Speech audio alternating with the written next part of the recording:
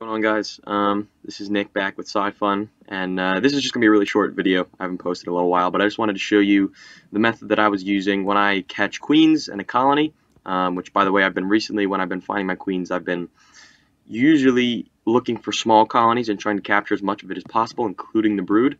As you can see, I did that here with this and a couple ones that are going to come later. But what I do is usually I get a lot of dirt that comes in the test tubes that I get them in, and I want to get them into the normal test tube setup with water. So what I do is I tape two test tubes together, same size. One of them I have the water at the end with a cotton ball, so it simulates like a normal test tube setup, because one of them obviously is just the ants and dirt, and you don't really want that. So I cover it with darkness.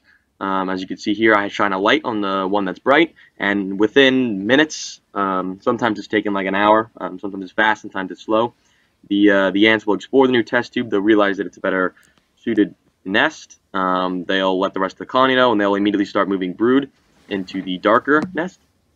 At that point, once they're fully moved over, you can just carefully and without moving it too much, or they'll get scared and start running all over both test tubes and mess it up.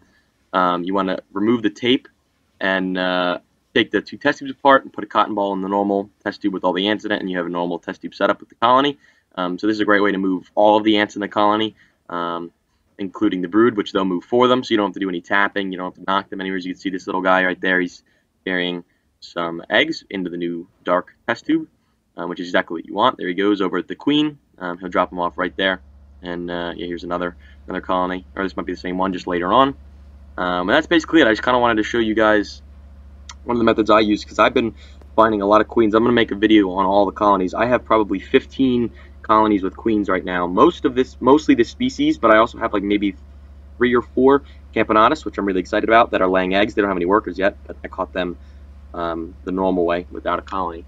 They're hard to catch, queens of the colony, and they're huge, so they're pretty cool. I'll have to make a video on those guys.